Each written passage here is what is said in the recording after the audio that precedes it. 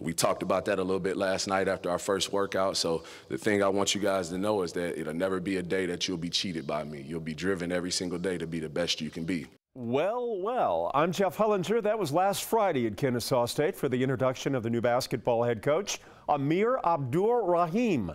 6 days later, he is involved in a federal college basketball corruption trial. A CBS Sports reporter was in the courtroom today.